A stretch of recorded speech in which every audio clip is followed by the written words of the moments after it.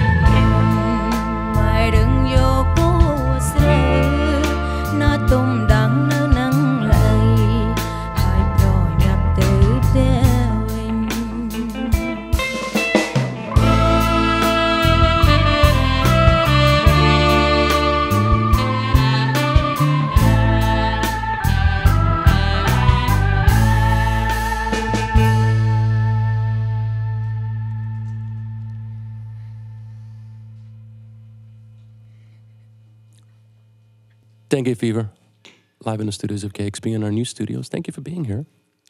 Thank you for having us again. Tell me, this is great. This is like our third time, maybe our fourth time. So we can be relaxed with each other. It's not that like, hey, I don't know you, you don't know me. You're going to ask me something that it's going to destroy my social media. No, it's like coming home. But tell me a bit, what's that song about? That song, this director who was making a documentary on this horrible thing that happened in Indonesia in the 60s when there was like a coup within the military, and then they kind of blamed it on like the communists. Oh, yeah. And the U.S. kind of was like, yeah, let's go ahead and blame it on the communists. And so they went ahead and like people like 3-4 generations away from that are still like not being able to go to decent schools or get good jobs. And so that song was like that Communist Party's theme song, and it was about like picking weeds because they were so hungry that they just go out into the fields and pick weeds to eat and make soups from that normally the animals would just be eating. So what was the movie? It's called like 30 Years of Silence or 40 Years of Silence. I know the story, and it's one of those movies that I'm like, this is going to bum me out for like a year if I watch this right now. It's good to, it's good to... What compelled you to record it and put it out? Well, they approached us and asked us to cover the song. Oh, perfect. Yeah, for the film. Perfect. What was that like? It was a pleasure. You saw the film and you're like, okay, I want to do this. I want to be part of this? Yeah. Perfect. Awesome. So you guys been touring. You were just in Portland. You're playing tonight. This is awesome. You're going to be on. You're playing tonight at the Crocodile Cafe. Mm-hmm. And then where are you going after that? Bellingham. Nice. Yeah, Bellingham. The Pacific Northwest loves you guys. It's always fun. We were just in Cambodia like a week and a half ago, and that was great too. But like, the equipment is always kind of, you never know what you're going to end up playing through. It's always like some old PV amp that like works for the beginning of the show and then like cuts out and weird stuff. But anyway, the West Coast is always just such a pleasure. It's the place. It's beautiful. Everyone's nice. Good food. Don't you guys love it? Sounds like you're complaining about Cambodia. No. Okay, sorry. I'm not complaining about Cambodia. It's one of the highlights for touring for me is hitting Cambodia, and it's like touring back in time into the Old West or something like that. And we always get such a warm welcome because Nimal and all her family and all her friends in Cambodia are so glad that we're there and appreciative. It's beautiful. So you guys are a big thing in Cambodia, or kind of underground, or what? How are you received in Cambodia? Bigger than Jesus Christ. Is Jesus big in Cambodia? No. No, he said cheese whiz. He said cheese whiz. See, I thought we had this. We had this conversation just a minute ago. We're not going to say anything that's going to cause controversy. Oh, sorry. I tend to not listen. We're popular. I think the best thing we've done there, at least that I've seen, is kind of brought the expat and the Cambodian community together a little bit, But yeah, a lot of people come to our shows, and it's always fun and mayhem. And like Zach said, like the stage is falling apart and the amps are shaking, but somehow everything just seems to just happen, Yeah, it's some fans flew from Tokyo, come to see us, and another country come to see us, just come to see Dengue Fever in Cambodia. So perfect. Yeah. I think we've played for the most people we've ever played for in Cambodia. Yeah. Like, it was probably about 10,000 people, like as far as you could see. It was this kind of like a cultural ambassador, or like artistic cultural ambassador tour that we did with the U.S. government. And then we played like just this free show, and it was just like, it seemed like a mile of just people. Are there bands like yours forming? Is there this interest in this music, or we saw this really great couple perform in Siem Reap, where Angkor Wat is. They're called Miss Sarawan and Joe Wrigley. Yeah. Interesting. Yeah, her voice is incredible. Nimal sang with her live, and there was a music festival that we were part of in Siem Reap, and I brought our parents. Zach and I are brothers, and some of my folks came out to Cambodia for the first time, which is cool because they're in their 70s. And and it was that she was other than Nimal, she was like that. They were and some kids that we played with in Battambang that were really good musicians. There was really good stuff. And there's also a recording studio that we were taken to. What was it called? like 360, roads. Studio 360. Studio 360. So they have a really decent room and some good equipment now. So Wow. we're talking about maybe recording there sometime. That's awesome. That's awesome. You guys have an amazing story. We'd love to hear some more music, please. Dengue Fever, Whoop Up KXP, right, yes. tonight at the Crocodile Cafe. Yeah, this song's called Uku.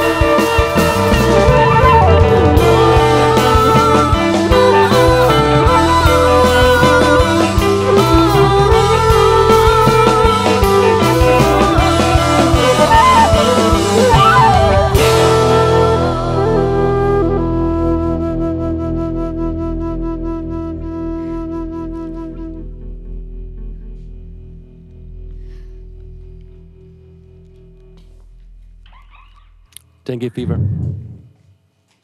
On Wopop on KEXP. Thank you. Tell me what that song is about. Uku. Somebody. Nimal wrote the lyrics to that one. Yeah, but Nimal, what's it about? in about the girl was go away from the family and the girl from the north side and try to come to the big town to make some money to find a good job to bring to help people in the countryside. And but one day she just missed her family and think about the New Year and celebrating, but she don't have a chance to go. But she's just missing her family in the countryside. But one day she will come to her family. Okay. Yeah. Okay, About beautiful.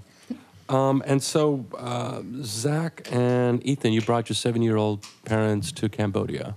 Yeah. So that must have been interesting. Yeah, it was, they had an incredible time. They're like 73, 74, and they hadn't gone out of the country other than Mexico for 40 years. So my wife and I held their hand, and they had a good adventure. We took them to Thailand, too, and yeah, they only got sick twice. Hey, what are you going to do? That's my first time, that's why. Dengue Fever live in the studios. You're playing at the Crocodile Cafe tonight. And you guys were on a couple of labels. Now you have Tuk Tuk Records. Is releasing records that important to you guys still? Or is it just like touring and playing out, doing videos? Like You got to do it all. You know, you got to keep pushing yourself and moving forward and writing new songs. So, yes, releasing records. still there? Yeah. Okay. Just I was curious because you're an interesting band, and there's like you guys could do festivals, you guys could do museums. You know, there's an interesting story there, so you have a lot of more opportunities than like, hey, we're a rock band. You know? Yeah, that's one of the neat things that we don't have, like this, you know, really narrow group of people that like to come to our shows. It's like sometimes there's like one time in Washington D.C. a older Cambodian woman, a grandma, jumped up on stage and started singing with us. Wow. And she turned her kids on to us. And then just the other day in Sacramento, a kid brought his mom to us. And so it's pretty neat. There's like whole families that come to the shows. Yeah. They're always the best dressed. Yeah, I mean, we play the sticky stickers everywhere and couches that you don't even want to sit down on, punk rock kind of places. And then we'll play museums where people aren't even allowed to have a beer. That's perfect. Yeah. Would love to hear some more music, please. Dengue Fever. Only a friend? All right.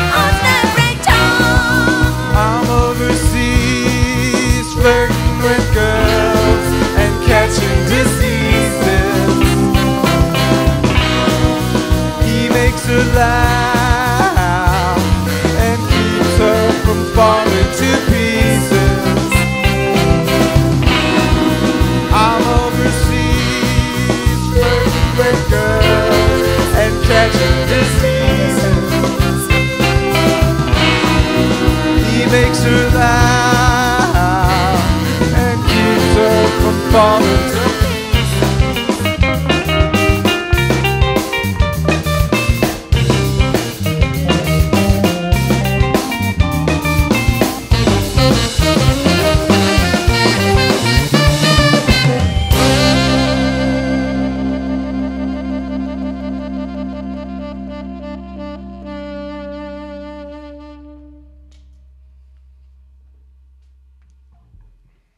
Dengue Fever in the studios of KEXP. Let's dig a little deeper in that song. Is that something autobiographical or? My wife wrote that chorus. Okay, that's good. I want to know more. She's like, you're going overseas and flirting with girls and catching diseases. And, It rhymes. and then at the same time, wait. there was like a friend of mine, an ex-friend of mine who was like kind of taking her out to dinner. This is before we got married. And, going, hey, I don't know if you're not doing anything, maybe you want to like go catch a movie or something. Got it. Is this a true story? Yeah. Ex-friend? You have an ex-friend. I love it. Yeah, and you know what? I didn't even really care that much about that, But there were other reasons that we're not friends anymore. I got it. Secrets. Let's introduce the band, please. Oh, introduce the band? Yeah. All right, I'm Zach Holtzman, play guitar and do some singing. I'm David Rollicki, and I play horns. I'm Paul Smith, and I play drums. I'm Seanan Williams. I play bass guitar. Hi, I'm Ethan Holtzman, and I'm playing keyboards. Hi, I'm Chami Mul. I'm a lead singer. Perfect. Thank you. So for people who don't know much about the band or checking for the first time, how did the band come together? How did this thing? This has been going on for a while now, so it's working. But what was the start? I got a crazy phone call from Zach and Ethan. Or Zach, who I was really close friends with at the time. He's like, hey, man, we got all these Cambodian singers lined up for this, this crazy gig we're playing. Do you want to come and play bass? I'm like, I'm in a band. And they're like, well, can you just help us out? And so Zach came and picked me up and took me down to Long Beach, which is just outside of LA. And we had a rehearsal with about 10 horrible singers. And Dimal was not there. And afterwards, we were driving home going, oh, man. I'm like, are you sure this is a good idea? And then Zach told me about Chomney Mall. You want to take over from here? Oh, yeah. My brother Ethan and I were going to all the different clubs, kind of searching for singers. Why? Searching. Well, because we were both. Ethan went to Cambodia in the '90s and kind of collected a bunch of tapes. Actually, okay, that's where the name of the band came from too. His traveling companion got bitten by a mosquito and came down with dengue fever. Okay. And when they were rushing him to the hospital, the driver was blasting this really cool music, Cambodian rock and roll from the '60s, and that's how we heard about it. As he's stressed out as his friend is dying in the cab. There's some great. So you're focusing on the music instead. He said, why did I ever come to this godforsaken country? Exactly. He was Scottish. So I heard of the music on my own, and when Ethan heard me playing some of the music, we started talking like, whoa, we should maybe form a band kind of based on this original music. This is 15 years ago. Yeah, I know. So that was when we started going to the different nightclubs and kind of searching for somebody. Just a singer, but Yeah. you weren't playing. I mean, this music wasn't being played in the clubs, or was it? No. No, that, okay. Oh, I mean, a lot of the few songs that we cover, most of them are written by Sin Sisamuth, and he's a national treasure in Cambodia. So they still perform his songs, but he wrote a lot of ballads, and they're mostly performed in the kind of Asian pop sound, with the heavy chorus kind of vibe and kind of a croony singer. And some of his more humor songs are still really popular, where duets and things like that, but they're all done not really in a raw fashion. The music that we kind of were loving and digging was the older sound. So I don't think anybody was playing the music in the way that we played that music. And also, no one was, the original idea was not even to do those cover songs and was to start a band based on that. Yeah. And Nimal had never been in a band that created original material, so it was kind of hard to get our songs across in the beginning. And so we were like, let's just play these covers for now, and we'll just start working on our originals. And so over the years, I mean, it was the first album, covers. The rest of them, we've we kind of, you know, graduated to the original concept. And so. And 15 years later, here you are. Yep. Awesome. You guys don't do it easy, do you? It's just like... No. Yeah, you know, like dog years, how they say it's like 7 years for every year a dog's alive? I think band years are probably like 20 years for every year that a band stays together. No doubt, no doubt, no doubt. Dengue Fever, would love to hear some more music, please. All right, what are we doing? Cement? Okay. Cement Slippers.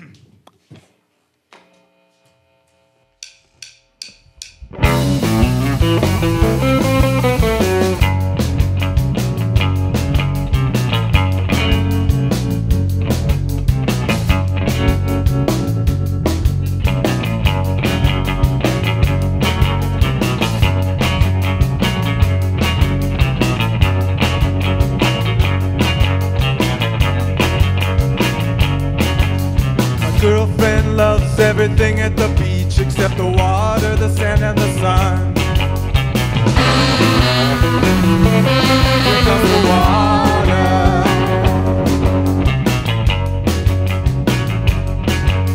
My boyfriend loves everything about me except the endless hours of therapy. Here comes the water. Here comes the sun.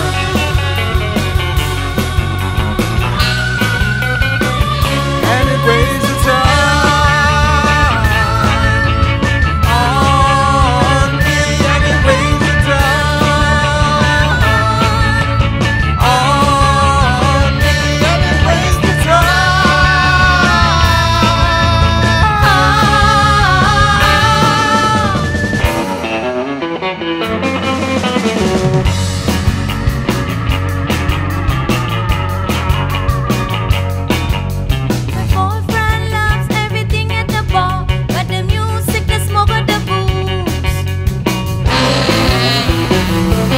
Here comes the water.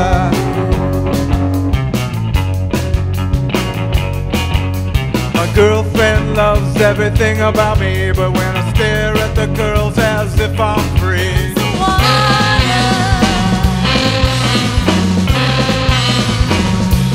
Here comes the sun.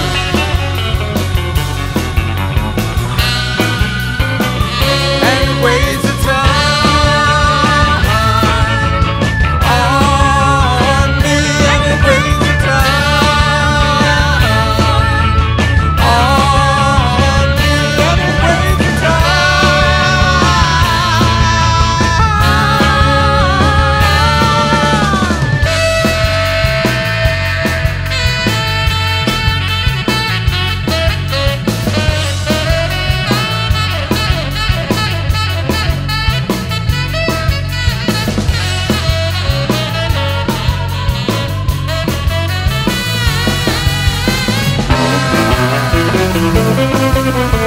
Water rushes over me.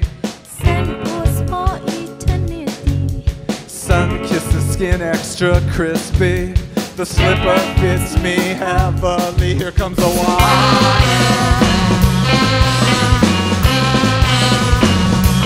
Here comes the sun.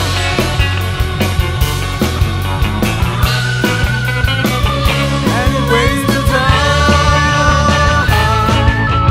on me, and it waves the time on me, and it waves the time on me, and it waves the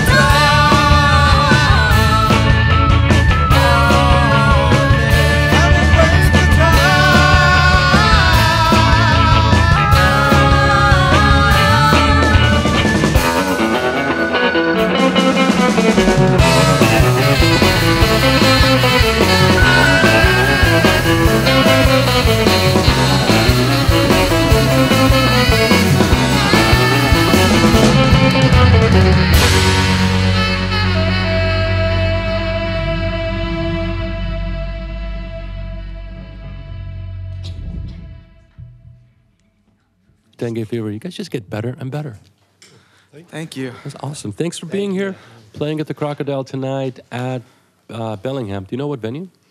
The Shakedown. The Shakedown. I've heard Yeah. of the Shakedown. Yeah, Shakedown is tomorrow night. Tomorrow night. Yes, yeah. tonight you're at the Crocodile. Crocodile tonight, yes. Tomorrow Yes. night in Bellingham. This is Wopop KEXP 90.3 FM. I'm Darek Mazzone, DJ and host. I want to thank Jim Beckmann, Scott Holpainen, Justin Wilmore, Melissa Wax, Kevin Suggs, and Milton Sagahon. Keep it tuned. KEXP 90.3, where the music matters. Thank you. Discover new music at listener-powered KEXP.org.